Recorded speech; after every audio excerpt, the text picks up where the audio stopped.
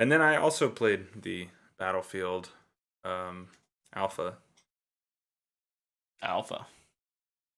It's marketed as a beta. Oh, it is a beta. Sorry. It may feel like an alpha. Let's talk about that because I did that as well. I wrote beta, but I was just trying to be a douche. Congratulations. Thanks. Achievement unlocked. Yeah, we all played the Battlefield 2042 beta. It's good. I think we all played it. You can't even keep a straight face when you say that. I can't. We all played it individually and Together, right? Yeah. Individually. I played one match by myself, and then it took me 2 days to get back on it. And the only reason I got back on it is because you guys Because texted we me. got on.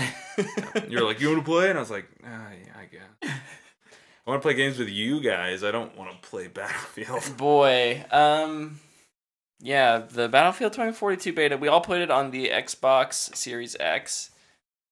It was rough. It's bad. Rough is not mean enough. It's bad. It's not ready at all. I don't care how old this build is. This game is not ready. I would agree. Even besides the fact that it's unfinished, it's a beta, and those parts of it weren't good. Just the choices that they decided to implement in this one to upgrade Battlefield were just so dumb. Like the UI for customizing weapons and classes? Yes. Yeah, it's terrible. It's a mess. It's confusing. When it was just you and me Friday night playing, I was trying to figure out how to turn up my sensitivity, and I was just going through all the customization menus. Gosh, there's so many menus. So when you're looking through it, one of them is light blue and one of them will be black. Oh yeah, like the When toggle switch. When you go over that one, so you can switch it, it flips the colors. So the one that was blue would be black, and the one that was black would be blue. I had no idea which one I was changing. So I went into a game with my ADS on toggle. Oh. So you were like, click. Yeah, I'd click, and I couldn't figure out how to undo it. I was like, oh, my game is breaking. Or Or your controller's broken. Oh, that'd be the worst. But no, I just didn't know how to read the menu. The other part, yes. The attachment system is the stupidest thing.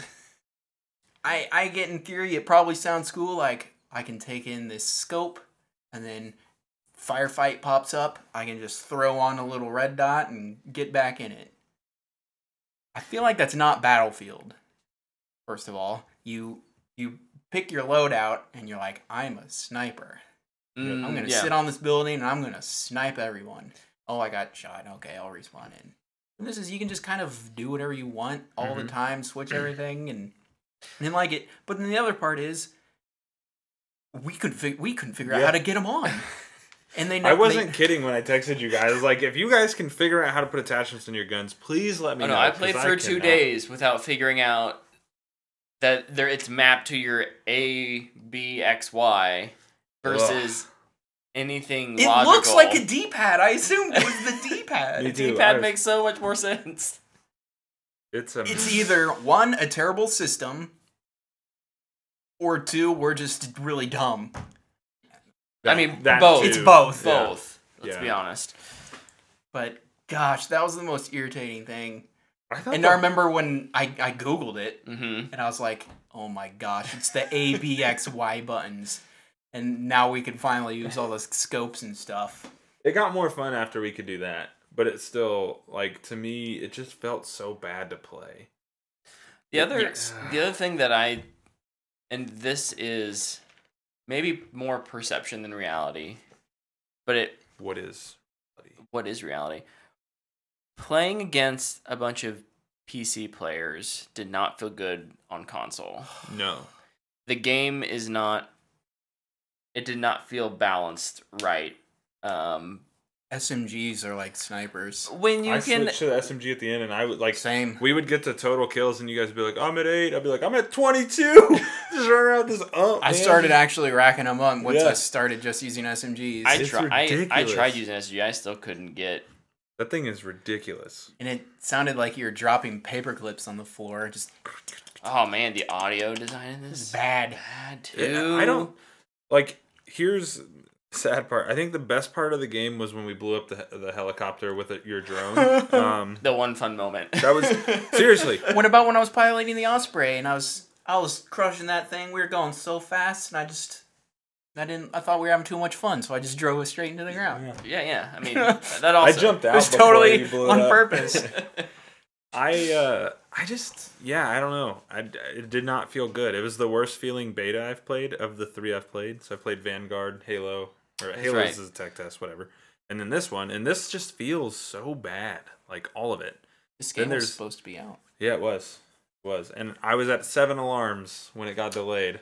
I am at 25 out of 10 right now.